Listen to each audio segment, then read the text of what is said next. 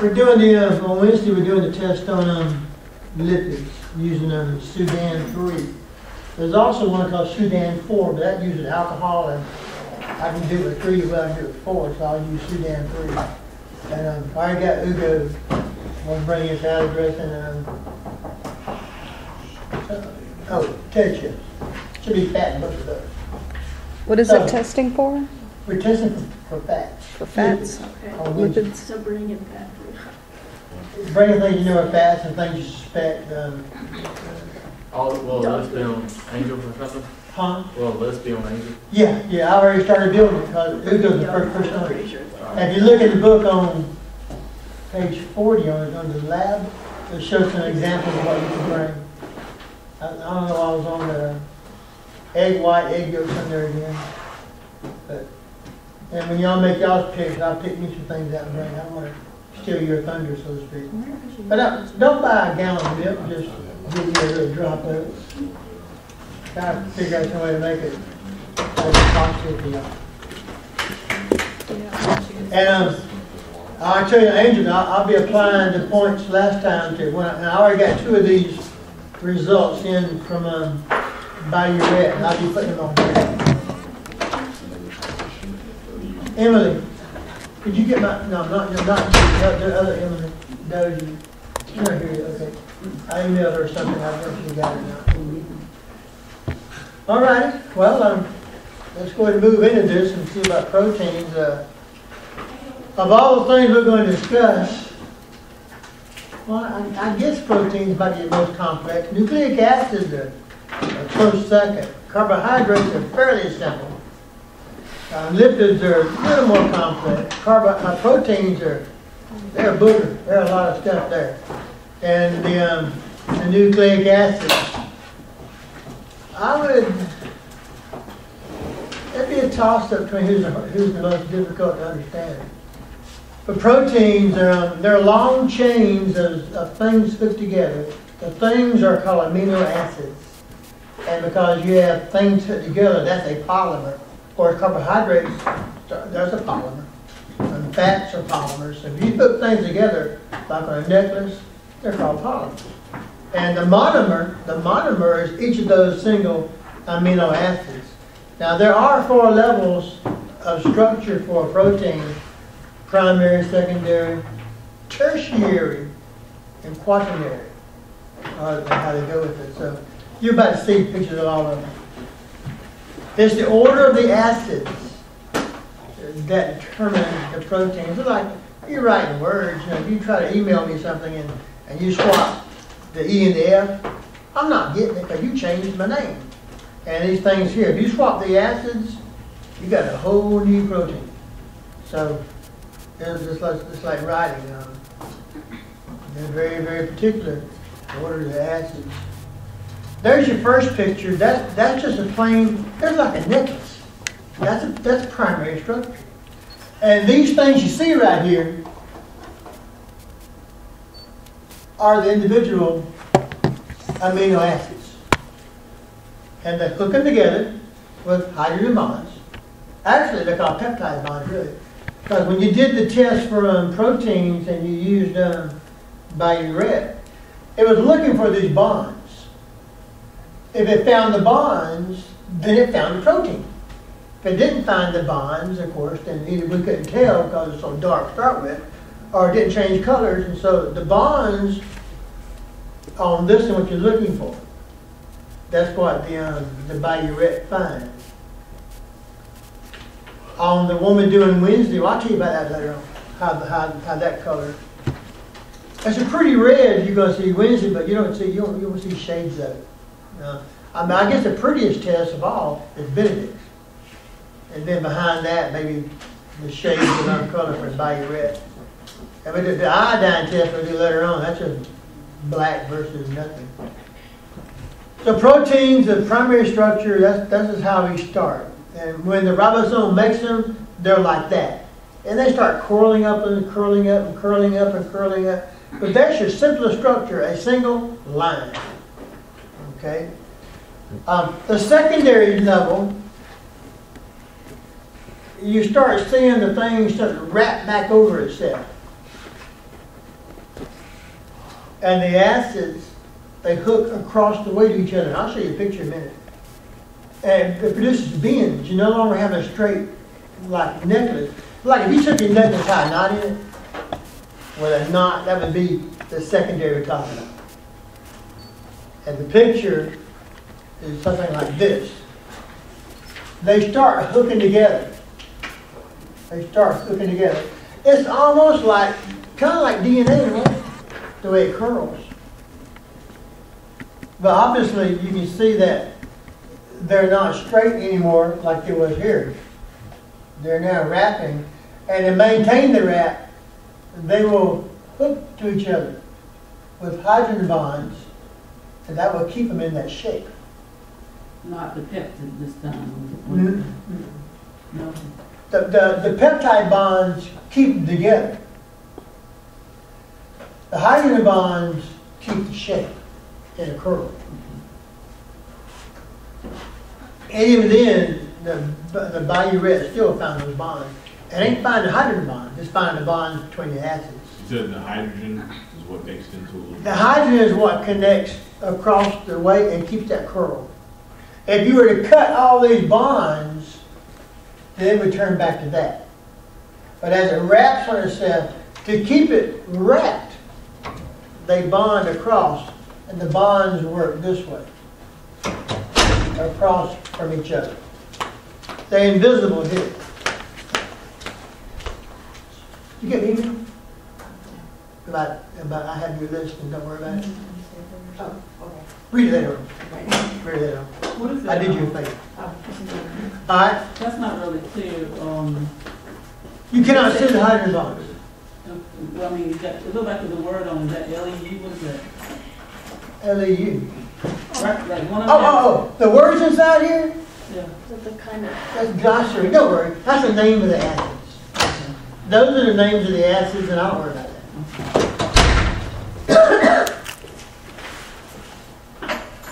Yeah, I can't see them either, and I'm you're at it. But there are 20 different acids. Of course, you have more letters than that in the alphabet. We can make thousands of words with our letters, and 20 of these. So we ain't got no words 1,000 letters long either. They do. They can make a lot of proteins. All right. And then the next best level, the next more complicated, is tertiary. That would be your enzymes. They have those special shapes that substrates fit into.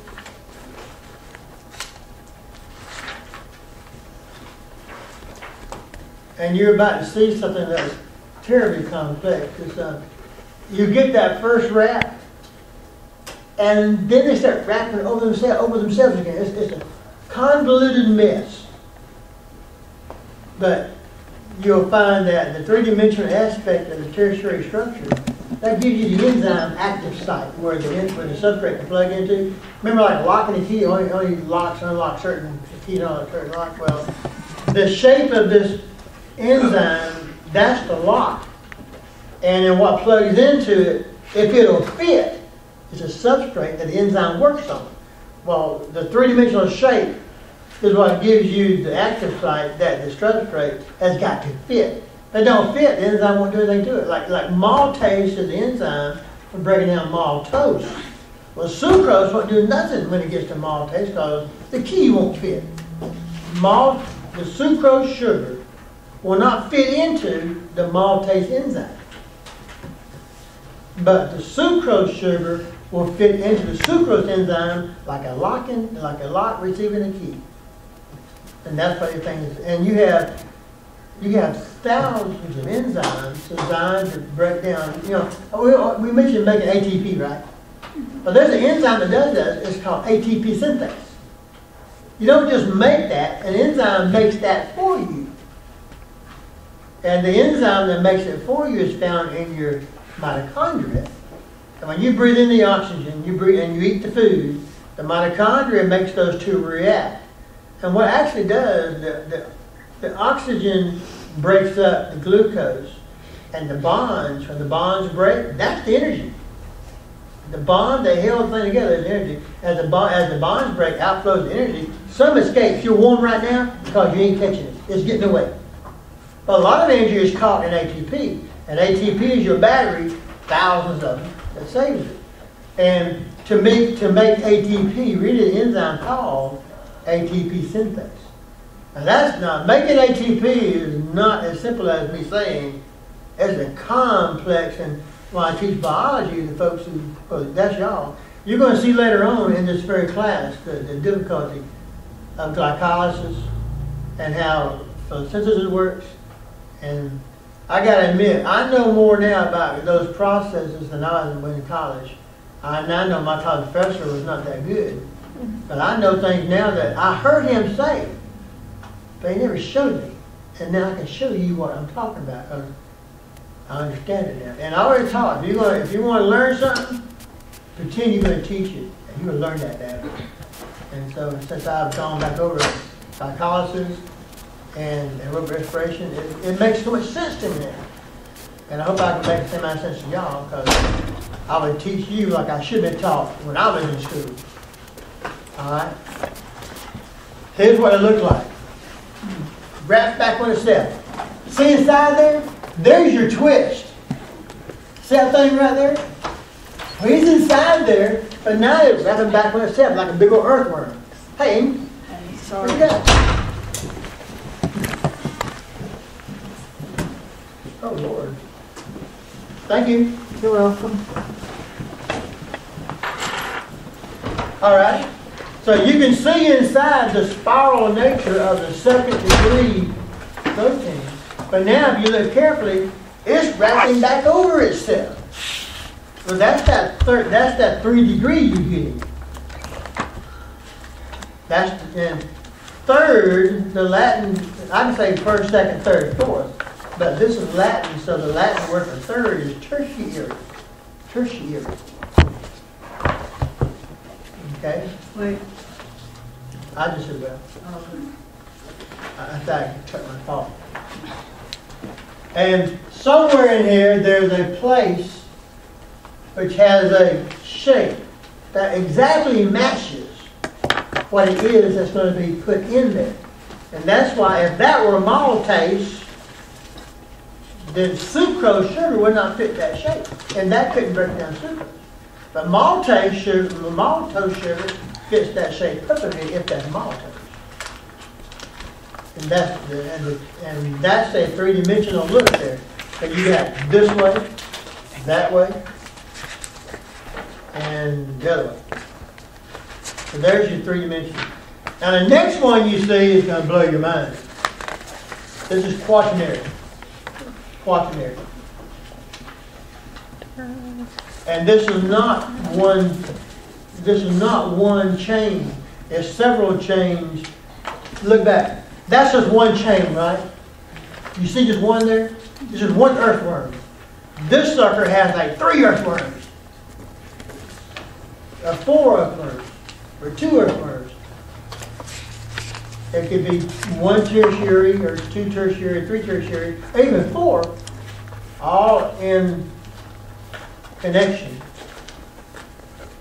Now these are designed to function. And this is the most complex of all the shapes. And when you see it, you'll be able to see that there are 4 of these making up what you're about to see. Okay? Now, here's this shape. And I will try to draw it. There's 2 blue ones, and there's 2 yellow ones. So there's 4. There's actually 4 of those. 4 tertiaries. There's 4 tertiaries making that quaternary. It could be 3. Quaternary just means the 4th level. It doesn't mean 4 of this. Oh, It's okay. it means 4th level. Happens to be 4 this time. It could be 3. But it's composed of not 1, but several of the tertiaries. That's how hemoglobin is put together right there. And hemoglobin, as you know, carries oxygen. all right? So that's your, and when I say peptides, that's what you call these single little protein things. Right here is one peptide. There happen to be 4. I wish they had made 4 colors, but they didn't. They made 2 colors and 2 colors, and it looks like a great big old blue worm, but actually it's 2 blue worms. Sorry. I see the 2 tan ones, but the blue one's the same one. That's your highest level. And it hasn't got to be 4 now. It could be less than 4. But if you're only 1, then you're right back there. I mean, where I go to. That's just 1. That'd be 4. There's all 4 at one time. Getting simple, a little more complex, and then the most complex. And the one on the top, on my side, would be the primary, and then the one over yonder, the little corkscrew, would be secondary. And the one on my side on the bottom would be tertiary, and that great big old mess on the far side would be quaternary. Can you go back one? Yeah. Please. Aggregation means a collection. This is an aggregation right here. It's a collection. Okay? All right. Pictures do a lot more than words. But you can't say that in words like you show in the picture, though. You probably know by now. Proteins can change their shape. That's why they're so cool. If you, when you cook your meat and the meat gets tender, all you've done is change the shape of the proteins, and now you just pull that roast about with your hands. Until you change the shape, they cling to each other. And there's also, see where it says pH down there toward the third line up? Anyone know what pH really stands for, the 2 letters, P and H? You know what they really mean? The words? It means percentage of hydrogen. When we first began looking at acids, we realized that acids are full of hydrogens. And the more you have, the more the acid you are. So we use pH to show that. And then we learned later on that, oh man, the opposite is true for the bases. The more OHs you have, the more base. So we don't have a POH. We only have pH. But we realize that H is only half of the water molecule. OH is the other half. Water has 1 H and 1 OH. It's neither acid nor base. If I take that water though and I put a lot of H's in a compound, then the more H's I add to the compound, the more acid it becomes. Or if I take that water and put OH's in the compound, the more OH's I add, the more basic it becomes. Like NaOH is in a lot of soaps and detergents. That is sodium hydroxide. It's a good thing for dental cleaning. And then the acid that you might find in your car, that's H2SO4. There's your H. H is always plus, OH always negative. So when you say it, if I say NaOH, that's your negative member, that's a base. CaOH, calcium hydroxide. OH is called hydroxide. And in water, you could call water hydrogen hydroxide. It's H and an OH. So we say H2O. We just count the H's together. But in real life, water actually is an H molecule hooked to an OH group. There's an H, there's an H. So we just say H2. And you think the 2 H's are hooked together? They're not. 1 H is by itself, and the other H is in OH group. So water really is H and OH. So you could say hydrogen hydroxide. But we just say water. And then if you put something in that solution and all the H's move into it, then that becomes an acid. If I put another thing in the solution and all the OH's go to it, then that becomes the base. And the more H's you have, the stronger acid you become. And the more OH's you have, the stronger base. So lye carry you up. You can't drink lye, they'll eat your throat up. Lye is a strong base. Well, you can't Have you ever thrown up and had that burning sensation in your throat? That's the hydrochloric acid getting you that you made yourself. In your stomach, you have a coating that it doesn't burn you. It's not your esophagus though. So when you throw up, the burning sensation you have is actually the acid from your stomach tearing up your esophagus. The folks who have bulimia and they throw up on purpose, they have throat problems because the acid eats them alive. And your stomach's made for the acid. Stomach's made for it. It's got the mucus, it's got the grease. Acid can't get to the grease for your stomach. But the esophagus ain't got that protection. So a lot of folks don't like throwing up because it hurts. It hurts. The first time your child throws, you better be there because that'll scare a child to death. Think about how violent that is. You happen, sometimes you do something bad and you want to throw up. The first time a child throws up, he just doesn't know what happened. You need to be there. And I've called my mama, had a wet rag and hold my head with the wet rag, and she would stroke my back, and I'd be over the commode, ate too much M&M's or something, you know, and got me. But she was always there. Now, Daddy didn't do that. Daddy was cleaning the mess up when I flew up in the bed. Mama's the one at the commode with me, and I always made a cool rag. It felt so good, the cool rag. And when my two sons had an accident, usually I was the one who cleaned the mess up while the wife was inside the bathroom with them. Comfort them, let them know you ain't dying, just think you are. And sometimes you have to dry heat where you want to throw up and nothing comes. Alright? But anyway, like I said, temperature, if you boil or freeze or whatever you do, whenever you take and you heat an enzyme like a protein, you change its shape. And then it can't unlock. And then it no longer fits the sucrose. Your spit makes an enzyme called amylase. And amylase attacks a carbohydrate we call amylose. That's bread starch. That's bread starch. It only works to a pH of 7. When you swallow and it gets to your stomach, the pH down there destroys the amylase, and you can't break down any more of the bread. You never get through breaking down French fries. You swallow it too soon.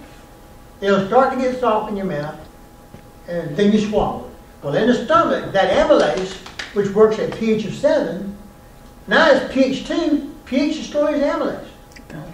The stomach's pH is designed to break down proteins, not fats, not starches, not nucleic acid. Now, when the food leaves your stomach, the intestine's pH is back at 7 again, because the pancreas pours out sodium hydroxide, and that kills the acid from your stomach. Well, the pancreas, this is called amylase.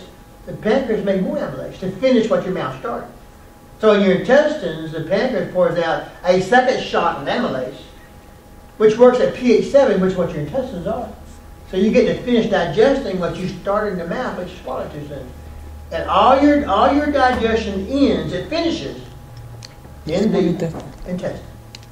It starts different places, but it finishes in the intestine. The breakdown of carbohydrates start in the mouth. Nothing happens in the esophagus, never does. Nothing happens in the stomach, and then the small intestine finishes because they receive enzymes from pancreas. Stomach, the proteins, the meat you eat, the French, the steak, the egg, the lobster, whatever it was, that digestion starts in the stomach, and it's finished also by the small intestine. And the fats you eat, they go right through the stomach, and they start digestion and finish digestion in your small intestine. The small intestine is where everything actually comes to a close. Now that's where the villi stick out, and the blood vessels and all the food you digested go in the blood and get carried to your liver. And your liver takes it and processes it and then sends it out to your cells, and you grow. It goes to your liver first though. A lot of poisons you take, if you took a poison, because it goes to the liver first, it destroys the liver. And that destroys you. Alcohol is one of the biggest things you have. Alcohol can be absorbed right out of the stomach. You don't need the intestine. But it goes to your liver, and that's where the liver, because doing its job, is attacked by the alcohol. And alcohol, as you know, kills cells. You can take a scalpel, put in alcohol, and kill the germs on the scalpel. Do the same thing to your own liver cells, and that's when you got cirrhosis coming in and all kind of problems that people have later on in life. I don't drink. I never drunk a whole lot. I drink like my friends. I just flat don't like drinking. I mean, I don't like the way it tastes. I don't have a problem with my brother drinking. I don't want to hurt anybody. But I ain't gonna say you shouldn't drink. My mama would though. She beats that Christian drunk. And my thought is, don't hurt anybody. Drink all you want to. But hurt yourself. And I realize that. I mean, I don't smoke because I think it hurts me. If I didn't think it hurt, I'd do it. All right. So anyway, the proteins can be changed by a number of things, and they're on the board.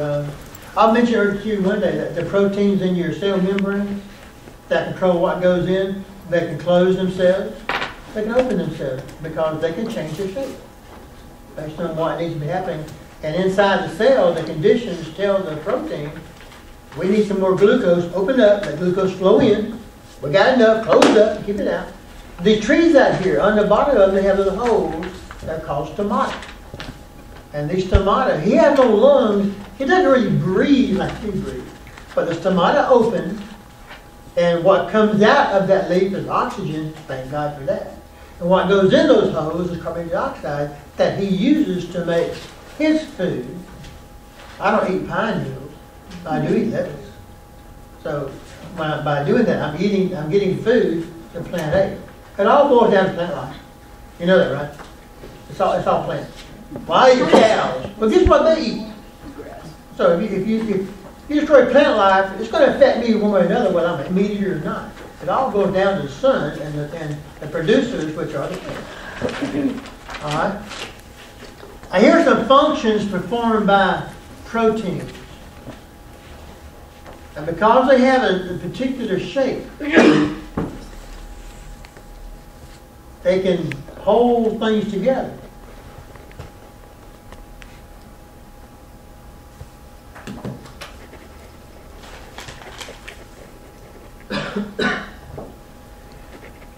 If you ever see a picture of a nerve cell, and you see a picture then of a epithelial cell, they look nothing alike.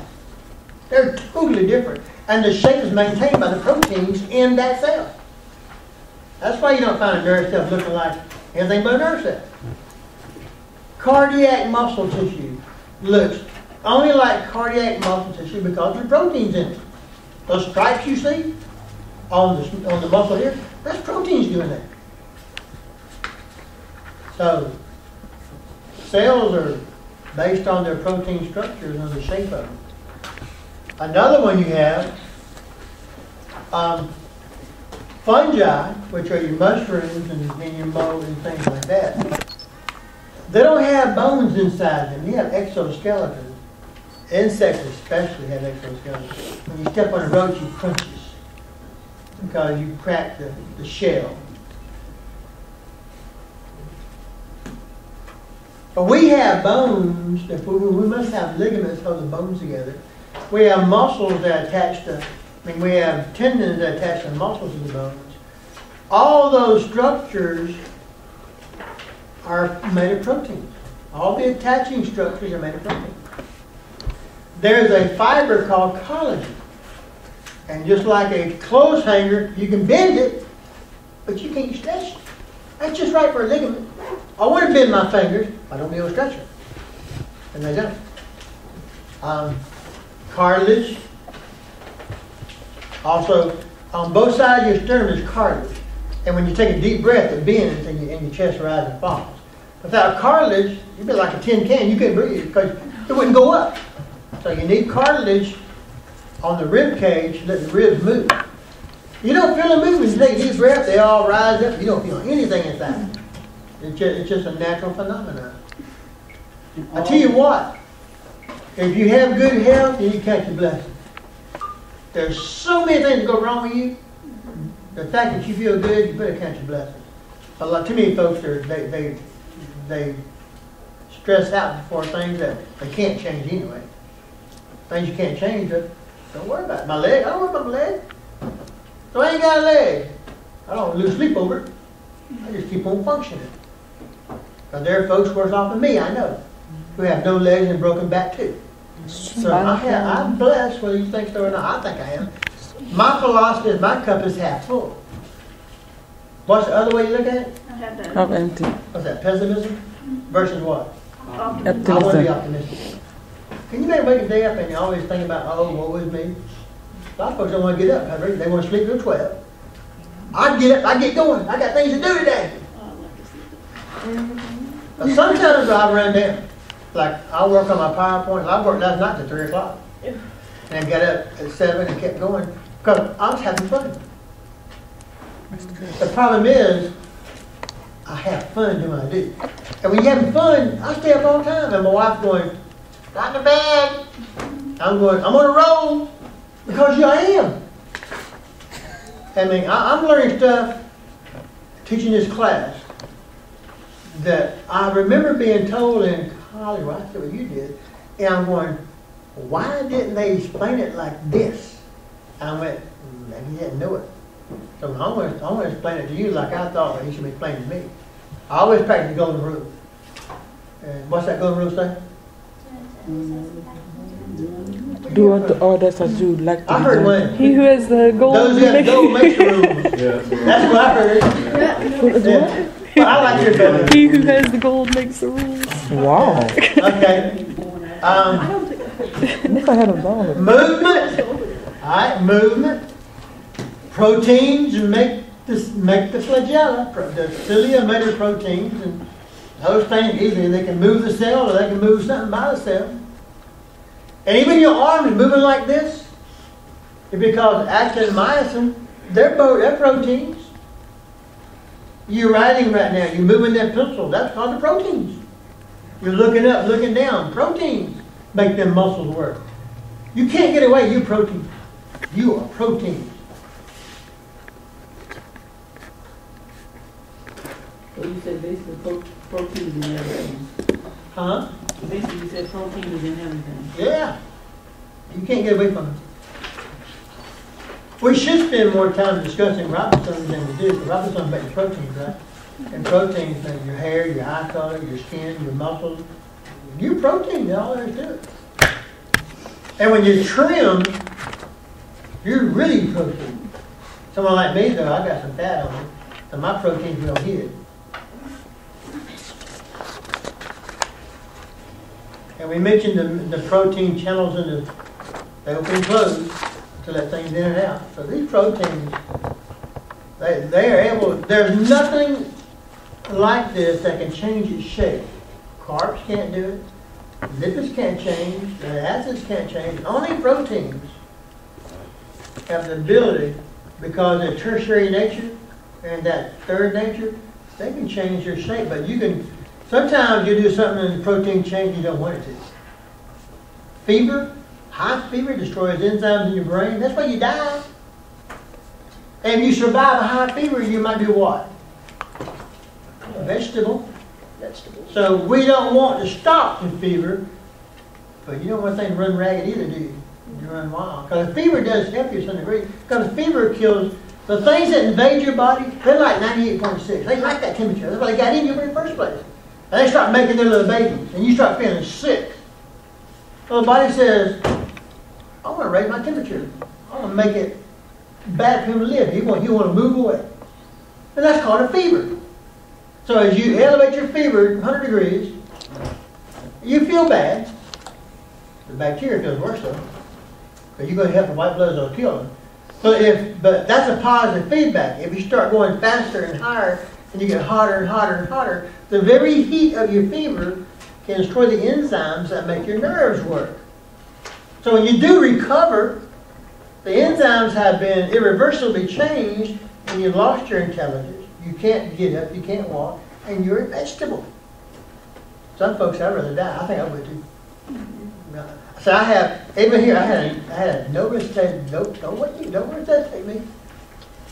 My brain is all I have, but think about it. Don't brain this cells is me. regenerate though? Huh? Brain cells regenerate. No, they don't. No. Not much to That's the sad thing. They don't. The brain tissue does. The tissue around them, not the neurons. The supporting cells, all they do is support. I want the ones that carry the impulses that make me smart, make me remember my phone number, make me feel things, make me talk. All the supporting cells, they're not doing the job that my neurons are doing. So I can't say I don't care about them, but I care more about the neurons, keeping those suckers healthy. And Alzheimer's is when the sheaths start breaking down and the cells start. I know no one ever came back to Alzheimer's. Got it and got better. It's always progressively worse. I know no one who had it and now they got all the brain back. Do you? And whenever you start saying it, you go, oh, well, Granddad's getting Alzheimer's disease. And it's time, or long he's in a home somewhere, he can't take care of himself. I mean, he might go use the bathroom and tie a shoe, but when he leaves his house, goes somewhere, he forgets where he lives. Can't walk back to his house, cop finds him. If he ain't got a wallet, guy don't know who he is, don't know, and that's a problem many police have. They find old folks, like in the mall. He got there somehow, and now he forgot where he lives. Kind of like a child. As a matter of fact, if you think about it, our natural process is from child to adult, back to childlike things. Diaper both sides. Think about it. I mean, a lot of folks say, "Oh, I want to die as an adult." No, I don't. I want to be a child again. I want to see my grandkids, but I want to recognize them. I don't want my son to walk in and I know who he is. And I've heard, and I'm glad I'm in this profession I'm in, because the more you use your mind, like I do, the less chance you have of getting Alzheimer's. Use And it when or you lose stop it. thinking, and you stop exercising that brain, then you're in line for it. The So neuron, that- a lot of use folks it or you use retire. it or you lose it. They pass away pretty fast. Well, so I retired. I'm working more now than I did when I taught high school. I don't work as hard in high school. But now I'm retired. Every day's not Saturday. Every day's Monday. My God, I should never retired. But I got to admit, though, I'm not making, well, I ain't making more because my retirement plus my disability and everything like that. But teaching in college is more rewarding than high school. I don't want to be there. What I don't know pays what more, I'm gonna do teaching in life. college or teaching high school? Huh? What did you say pays more? High school, teaching high school pays? Yeah. Oh, really? I got $35 an hour in high school. So they're paying you to put up with high school students. Yeah. Yeah. I got to admit, but so I was fortunate in that in my profession, I got to teach the advanced students. I didn't have your criminals and your hoodlums. I had the ones going to become doctors, going to become lawyers. So all my time of teaching, I didn't have the war stories that my colleagues had. I like going to school because I want to have a bunch of folks there who are smart, who wanted to be there, not the ones who didn't like school, didn't like teachers, didn't want to be there. So I didn't have that. So I got to admit, I had looked through rose-colored glasses the whole time I was teaching. I never saw the headaches that a lot of folks saw. And I'm glad for that because I still like what I do. Communication is another function that proteins perform. Cells need to talk to each other. Like a man and woman in marriage. Many divorces have caused non-communication. Don't talk to me anymore.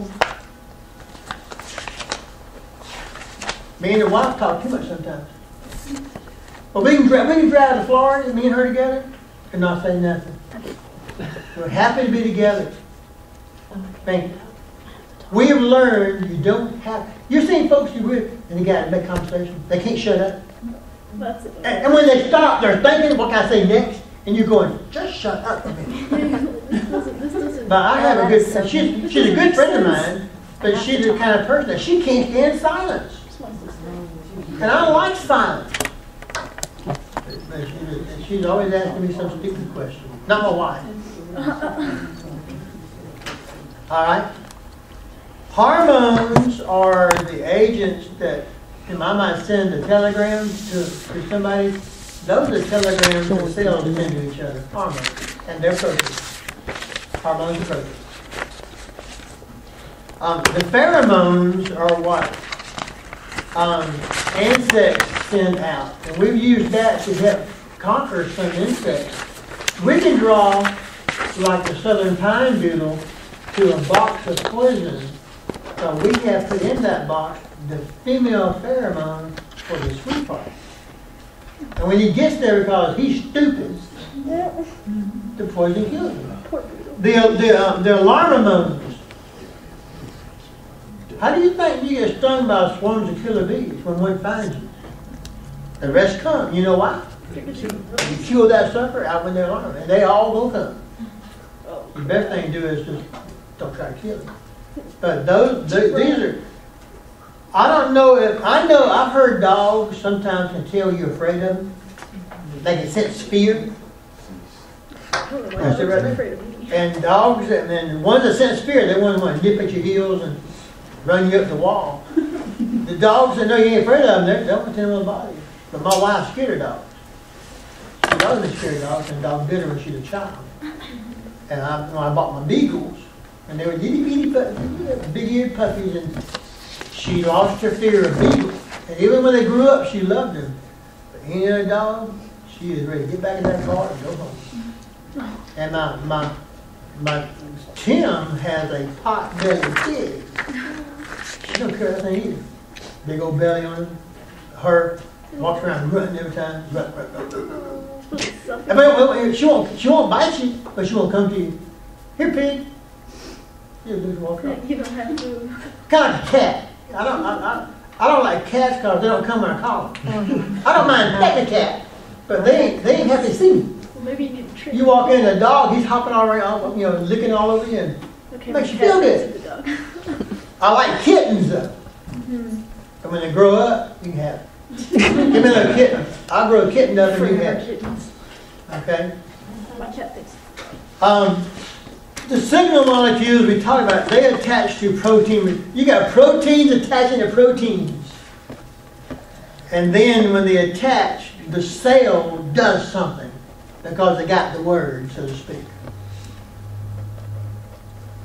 It's all part of communication.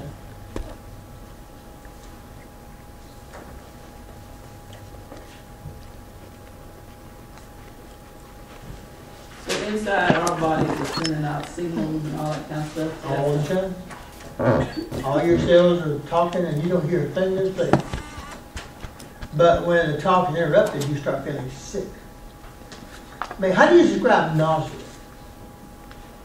Now, how do you actually describe it physically? You all know what it feels like to be on the verge of puking, and there's something wrong inside, but you can't put your finger on it. But that's what we're talking about. Everybody here knows what it means to be nauseated, but put it in words to explain to it, it's hard to do that. A lot of teachers, they know what the process is, but they can't tell you how it works. And I'm trying to be the other way. I want to do both of them, see how it works also. Because all these processes I've discovered that when you stop and slow down and consider them, you can figure it out. If you slow down and take the time. I never before looked at glycolysis before I had to teach it. I always heard this thing called glycolysis. And I'll go, oh, I hear that. And now I know it, and you know it's nothing to it. Because I got into it. And now it's not quite simple. I discovered that biology, I mean, a lot of folks said, you're a biology major? Yeah, you got to be crazy. I said, no, I love biology. Well, if I hear you're a math major, I think you got to be crazy. Everyone has their likes, right? And my niche is biology. If we're all biologists, how good would that be? Well, you all got your favorite thing, right? Everyone has a niche. And say, look, I found mine a long time ago. Some folks still looking. Some trying to find second careers. You're still looking.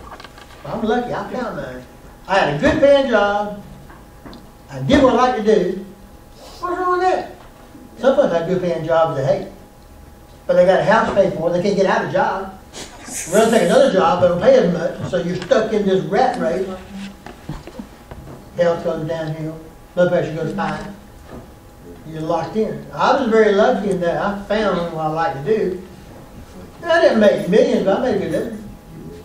I tell you what, the more degrees I had, the more I made. I don't say I teach a good about 1 degree though. Because they pay you less money. And I had 3 degrees. And that's how I got my paycheck. I had a bachelor's degree, master's, and specialist. And specialist was on the same line doctorate was. I wanted to specialize. I didn't want to be a PhD. So I went to special. I had to write a paper like a PhD does. It's just, it's just not as prestigious. But I'm not Dr. Tepp. I'm just Mr. Tepp. But there are folks in my classes who are on their PhD programs. But I wanted to specialize. I want to be a jack of all. I want to be a master of one trade. So I specialize. And that's the end degree.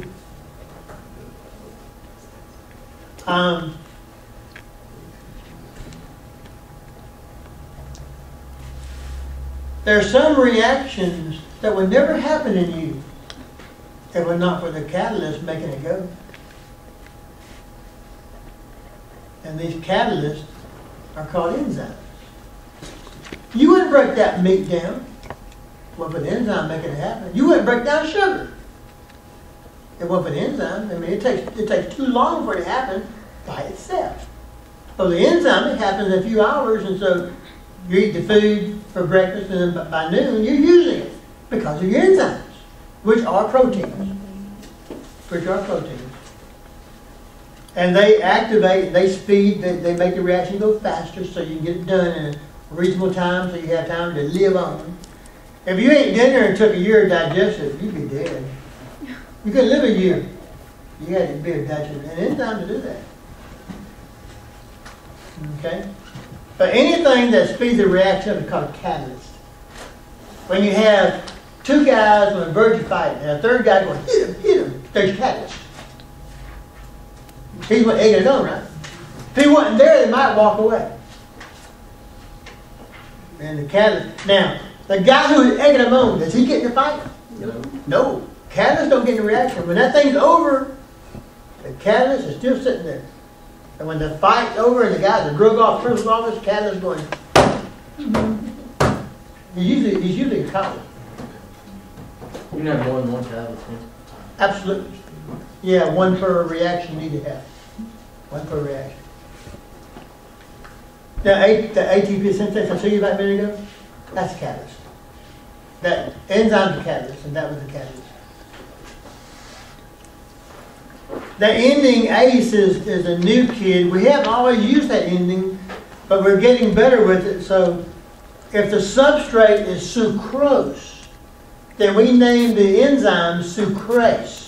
We take the first half of the word and add ACE to it. So the enzyme that synthesizes ATP is called ATP synthase. Now, there are enzymes like the one called trypsin. He's grandfathered in. We knew him before the ACE started. We don't call it trypsinase, it's called trypsin. And we have one though called peptidase, which happens before trypsin. Peptidase, a new kid on the block, so we got to name him the ACE ending. But amylase. You say, what's AMI? AMI is a starch, and up here you start breaking down starches. And French fries starch, bread starch. But like I said, you swallow it before you finish it, and then the stomach stops it because of high pH. And when the stomach stuff leaves the intestine, well, that amylase is still destroyed. New amylase comes in from the pancreas and finishes what you started. The body has it covered. This is the most amazing thing. The more I learn, the more I'm amazed at how the body functions. It is so cool. But the substrate would be the sucrose, and the enzyme that breaks it down would be the sucrase. We just maltose is broken down by maltase. Galactose is broken down by galactase. So we use the ending a whole lot, but there's sometimes you get enzyme and they don't have the ACE like trypsin. And that you can know was actually named. He was known before the convention came out, so we didn't change his name. I wish they would, but they're not talking to me about it. So that's trypsin is named after somebody? No, I don't know what it's named after. I have no clue what it's named after. I've never even considered that.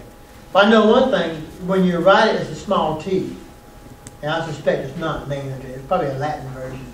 When you write when you write Golgi, that's big G. That's the guy's name. Mm-hmm. But because when you write trypsin is small t, I suspect it's a Latin word. It means something. But it probably means something that makes sense too, if I knew the Latin.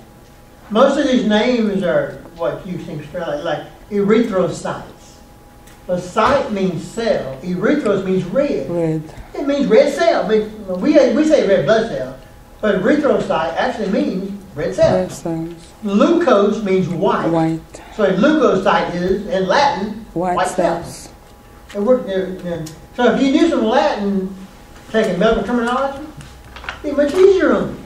Because these words come, and Greek also, and Greek, and German. German also produces some of the words that we are not familiar with.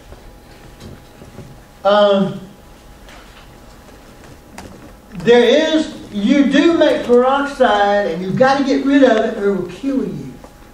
But you got an enzyme for that. It's called peroxidase.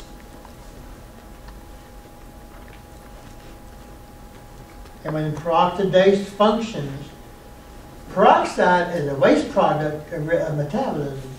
It's one that will kill you though. You don't get rid of it. But thank God you got peroxidase that gets rid of it.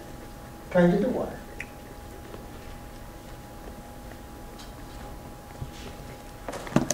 And I mentioned also, what's the word cleave mean? When it cleaves. Breakdown. What's the meat cleaver do? Chops up meat. Yeah, breakdown. Cleave means to separate. So sucrose is changed into the two monomers, glucose and fructose, by the enzyme we call sucrase. The naming works pretty well. All right? Sometimes they're named for their function and not for what they work on. There are things called polymerases. And a polymerase polymerizes. If you're going to string together pearls to make a necklace, you are a polymerase. When you hook them together, you're polymerizing them. When you take like 20 pearls and you put them on strings and you make yourself a necklace, as you do that, that's called polymerization. And you are the polymerase. When you make new DNA because your cell is going to grow and I need more DNA, polymerase is what makes a copy by stringing together new sets of acids to make a brand new DNA for the new cell. So polymerase is named for what it does. It's not called DNA-ase, it's called polymerase. And all it's doing is making DNA. Even if you have DNA polymerase, you have RNA polymerase. One makes one and one makes the other one. You don't have polymerase. I need to know what I'm polymerizing. So when you think about making new DNA for a new cell, that would be DNA polymerase. When you think about making RNA to go outside the cell and direct some activity, you'd be using RNA polymerase. You're still making. So the polymerase, would that be anabolic or catabolic? It's anabolic, it's building up. Because you build it. That's a building. That's a building. So that would be anabolic. When you see anabolic steroids, that ain't no fancy word. It means they build muscle. That doesn't mean they build. Can some steroids break down? Mm-hmm. Yeah. Will you take those to get bigger muscles? No. I want antibiotics to build. Now, nucleic acids are the fourth kind of organic nutrient that we deal with. And you know them basically as RNA and DNA.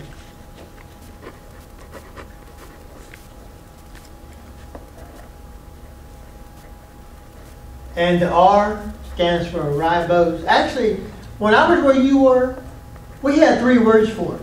We called it ribose nucleic acids. And they combined the first 2 words to make it ribonucleic. R still stands for the kind of sugar, ribose. And DNA, when I was where you were, we call that 3 words. It was called deoxyribose nucleic acid. But now they combine the first 2 words and just call it deoxyribose nucleic. And the acid still stays by itself.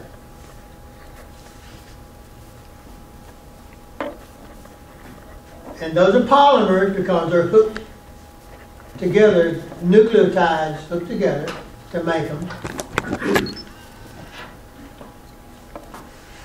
They have bases.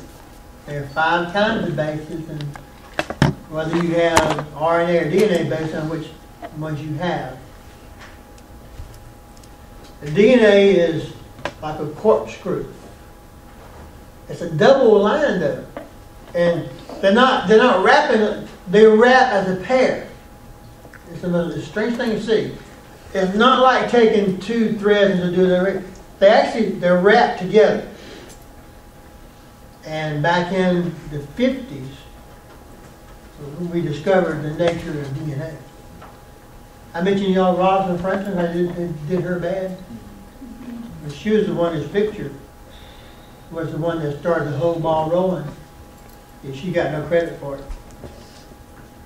But she died though before they gave the prize out, so that kind of solved that problem. She had to be alive to get the prize.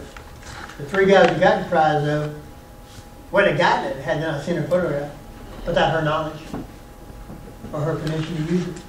Her boss, Maurice Wilkins, got her photograph and showed it to those 2 guys, Watson and Crick. They then went one step further and showed the DNA structure. They won the money, they won the prize. Watson wrote a book. You ever read that book? Boy, he got ego you won't believe. He did not like Rosalind Franklin, the lady who wrote the book. Because when their first model he put together, she laughed at him. That's stupid. And she was right. Because, see, in DNA, the bases are inside. You know it, right? His model had them outside. Because in real DNA, the bases hook to each other. You know that, right? The first model that Watson put together, he had the bases sticking outside. And Rosalind says, that can't be right. Made him mad. No one talked to him like that. And she's a woman? In her book, boy, in his book, he talked bad about her. I'll think one time she always punched him out. I came to blows. She probably would whip his butt too if he had a chance. But at the last thing he said, though, he came back in his book and he said, I got to apologize to one person. One person in his book, and he mentioned Rosalind Franklin. I did not realize that when she went to college, they had a room for ladies, a room for men, couldn't mix. So she couldn't share ideas with anybody. No one on her level talked to her. She couldn't have tea with the guys and discuss these structures. She was shunned. Yet she succeeded. And only recently do people like me tell you the story. A lot of folks still don't mention Rosalind Franklin. They're still chauvinists. And I'm not. I'm going to give credit where credit's due. That lady, she was done dirty. But she didn't say anything about it. She could have spoke up. She didn't. Other people have spoke up for her, and I'm one of them. But if you want a really good biography, read about Rosalind Franklin. That lady was real smart. But she didn't win the prize because she died at, I think, 32? She died from ovarian cancer. She was taking pictures using x-rays, and the picture she took gave her the cancer. Her actual work came back and made her sick, and she died from it. But then, Marie Curie, the famous, she died also Radiation. because of what she was doing. It also killed her daughter and her husband too. Her husband, yeah. The radiation that she was looking at. Discovered many things, but never knew that thing is killing me. And by the time she realized it, it's too late. DNA is nothing more information. It's just what color your eyes got to be, the texture of your hair, curly, not curly, the freckles. It's just information. But the info is on what we call genes. Your genes make you, you know that. But genes are made of proteins. You still can't get away from proteins.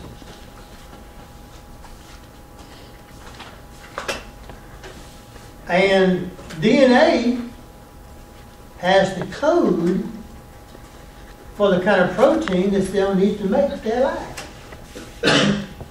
It all boils down to still, you still can't give him, protein is, that is probably the organic molecule of life, protein. Ain't that word? Even your genes are made of protein. I ain't done about this. Without DNA, you wouldn't know what kind to make. So you need DNA to determine what kind you're making. But you're making protein every second of the day. All right? And all the DNA does is know what order to put the acids in. If I give you 5 letters, I said, make as many words as you can. Could you do that? Not going to do it for fun. Well, in this case, DNA does that, but he knows the sequence. I mean, the letters S-A-W, saw, backwards is another word. It's what? DNA's job to make sure it doesn't get done backwards. It doesn't get done backwards. It doesn't get done. That's bad. It doesn't get done. All right? Here's the problem, though. You know DNA is busy making proteins. But not all of it does. Some of the DNA is doing nothing. You're just sitting there doing nothing. When I was in school, I thought they taught me that the whole DNA molecule is busy making protein. And now we know it's not. They're just pieces of it. And the pieces are your genes. So your DNA is not gene, gene, gene, gene. It's gene, gene, nothing, nothing, nothing, gene, gene, nothing, gene, gene, nothing, nothing, nothing, gene. And the nothings are called, they're actually called junk DNA. That's not my word. They're called junk DNA. It has no function. No function whatsoever. I think that the premise is that those, I mean, monkeys have long tails, right? Look at the head. And they think that on a monkey, the junk DNA is still working to make a long tail. But on us, it's not working to make no tail. You follow? So some of these junk proteins are, some folks who think about evolution try to tie it into it while we have no tail. But does a gorilla have a tail? Not the chimps. No. Chimps don't have tails. It's just like us. But a monkey has a tail that can actually grab things like my fingers can do. That'd be cool. It's a good thing. I wouldn't mind having feet that could grab like a monkey can. You could drive your car and read your book and tell the picture nose. The non-coding DNA basically is bond. It holds the chromosomes together.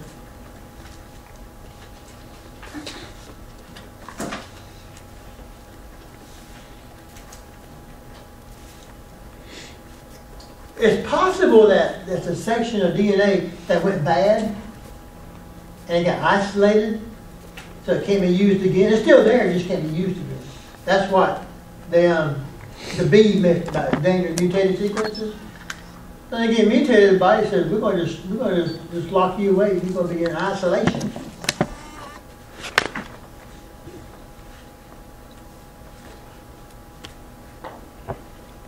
Is that like MS? It is exactly like it. We can take bacteria and insert a gene sequence, and then they make insulin for us. The bacteria can be slaved by just doing a gene splice. We do it all the time.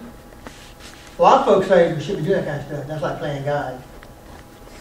But I figured if God gave me the ability to do it, He must mean me to do it. If He didn't open the door, then I couldn't walk through it, could I? So my philosophy has always been that, just because there's some religions that won't see doctors, right? And they do prayer. Well, my thought is that, prayer, I know prayer works. But if the doctor has the ability, I'm going to use them. Figure it's God's will. That's my thought. I could be wrong. There's just one kind of DNA. There's 3 kinds of RNA.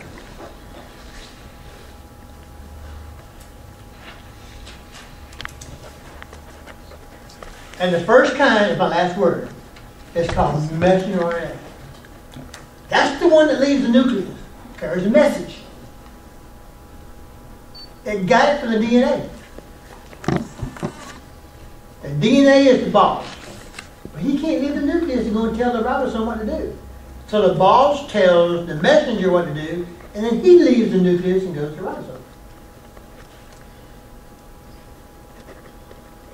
And that's why I mentioned to these two ladies here, if I told Haley black, she would say white, and then this lady here would print black, which is what I wanted.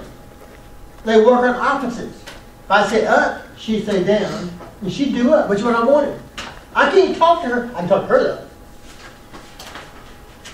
It'd be nice if I could talk right to her, I think, but that's not how it works. If I could talk right to Miss Popick, it would be fine, but it's not. So I got to do it. Well, I got to take to Haley. Haley talks to Julia. That's how it works in real life. The DNA talks to the messenger. The messenger goes out and talks to the ribosome, and the ribosome puts together what I want by working opposites. Photography does that. The next kind of RNA is called transfer.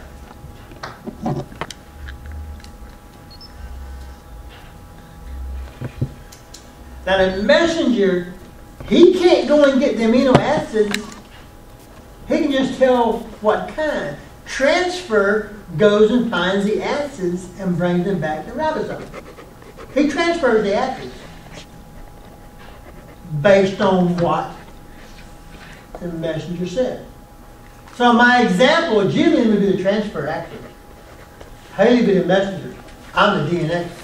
So if I said black, Haley says white.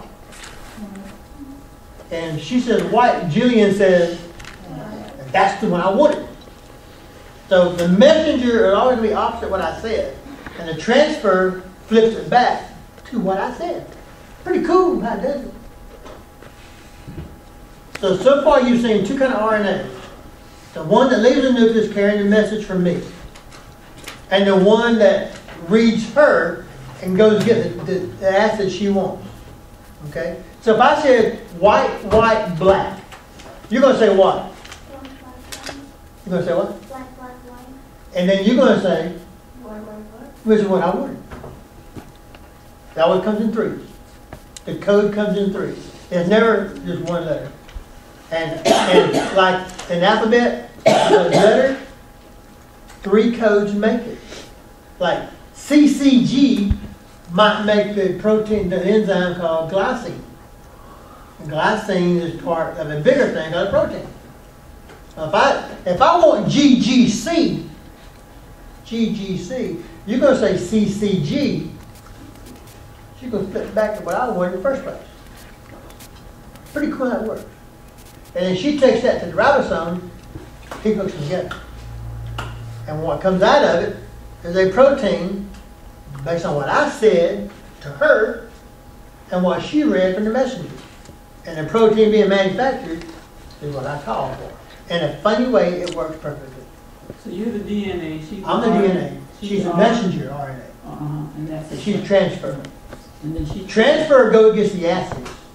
Because see, I want a protein made like a 5 acid. Right? Let's say the 5, in my mind, let's say white, white, white, black, black. Okay? She will say black, black, black, white, white. And she will come back and read it white, white, white, which is what I said. And then the next acid might be, up, up, down, down, up.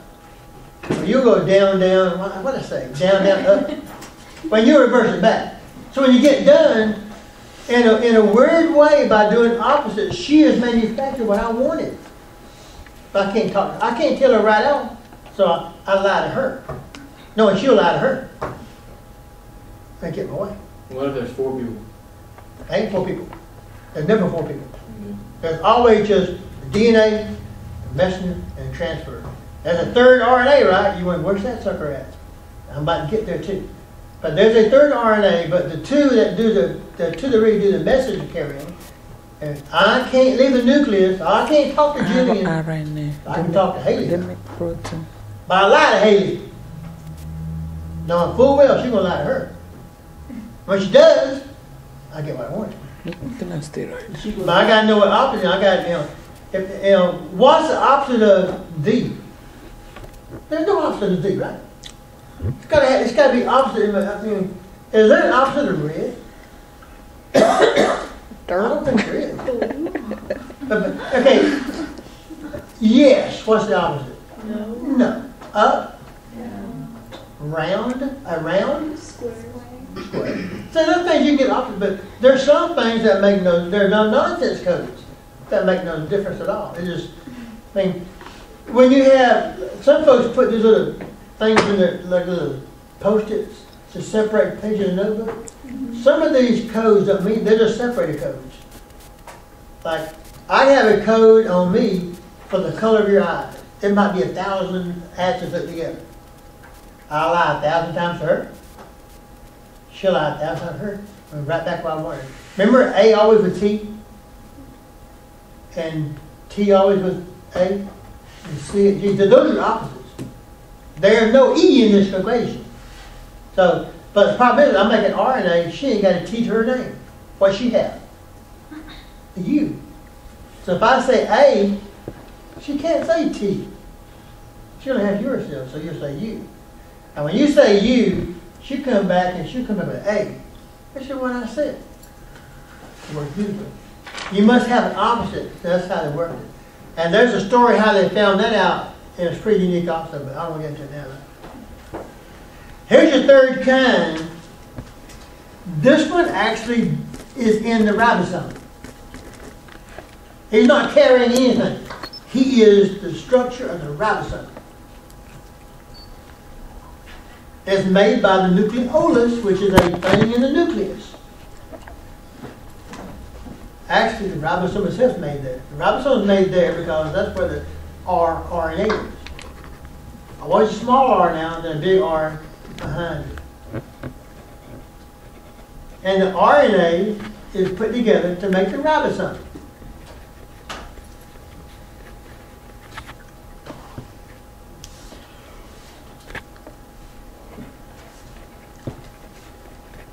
So there's your three kinds of RNA. There's the messenger, which leaves me and goes out to the cytoplasm. There's a transfer, who is reading her.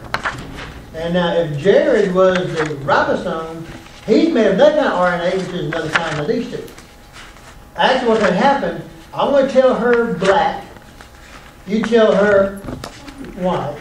You go find white and you take it to him. And I'll tell you up, and you will say, and you will say, take it to him. He will then hook those together for me. He puts them together. Y'all just get them from him.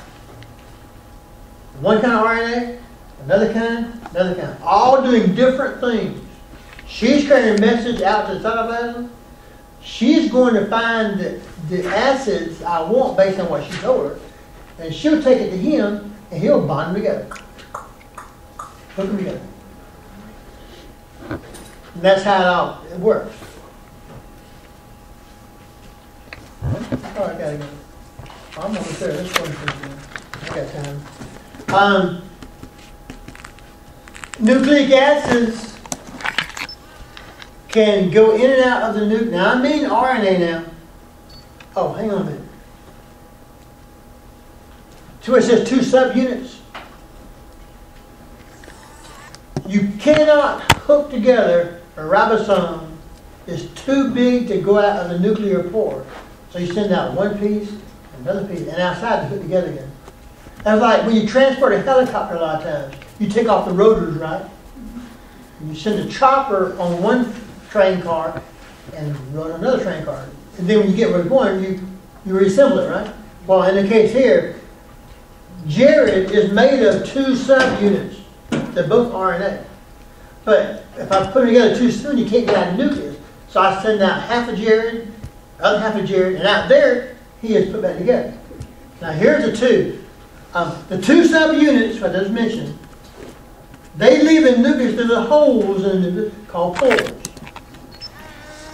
And they go out there in the cytoplasm. And there they're brought together to form the thing we call it ribosome. And then the ribosome actually is what's looking together the pearls of my pearl necklace. So, long story short, RNA is used by the nucleolus to make the two halves of the ribosome. But it can't hook together because they're too big to go out. You send out one half, the other half, and out there they reassemble themselves. And I'll show you a picture of ribosome in a minute. Are you ready? Ready? All right. Okay. You need a camera for this too in a minute, if you have a camera.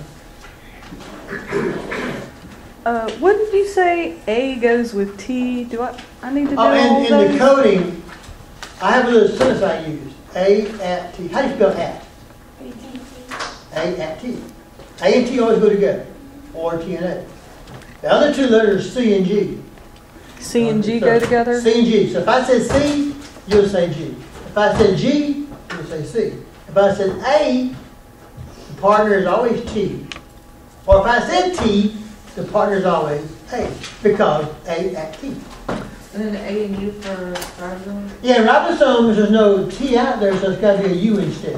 And ribosome is A at U. Because DNA has no U's.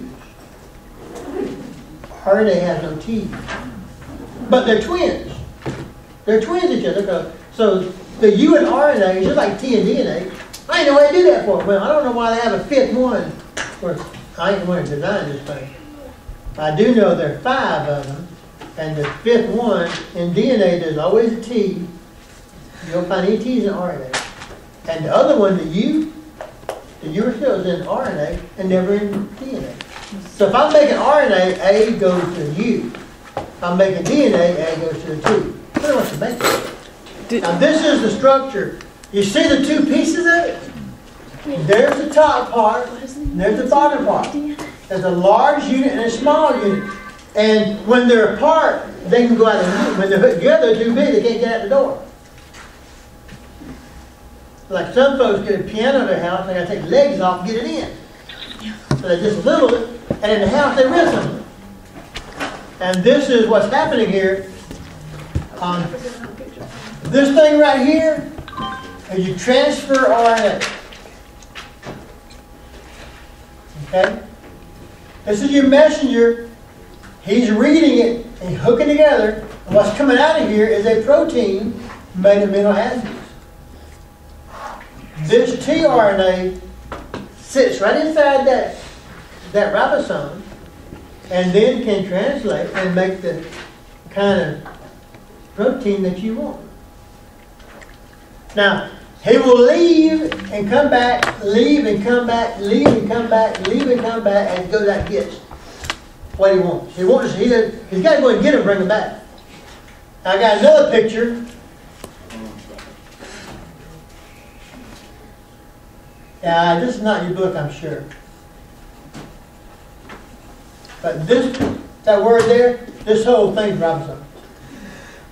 There's the messenger being read by the transfer, and this is saying black, he's saying white, and that's the, what looks like a scorpion tail. That's protein. There's another picture of the two units. There's this unusual shape, but there's a large unit on top of the small one. And between them is where everything's happening. As a matter of fact, they got to separate to let the transfer get in there, then they close it in. They got to separate, transfer goes in, and they close. And to get out, they got to separate, and he goes out. She's going to be going back and forth to the ribosome. The ribosome, Jared will open and let her leave and go get next to acid. She'll come back, enter Jared. He will grab it, hook it on. She'll leave, get up, and come back. She's back and forth to Jared. He must open and close to receive her. And when he closes, he can then build what she brought. He opens and she leaves and goes to another and brings it back. Pretty cool process. But that is the end of the PowerPoint. Wait. Can you go back to that? Yeah. Let's go back to the gray one. Let me get it first. He is perfect. I mean, we're done. This test happens next time I see you.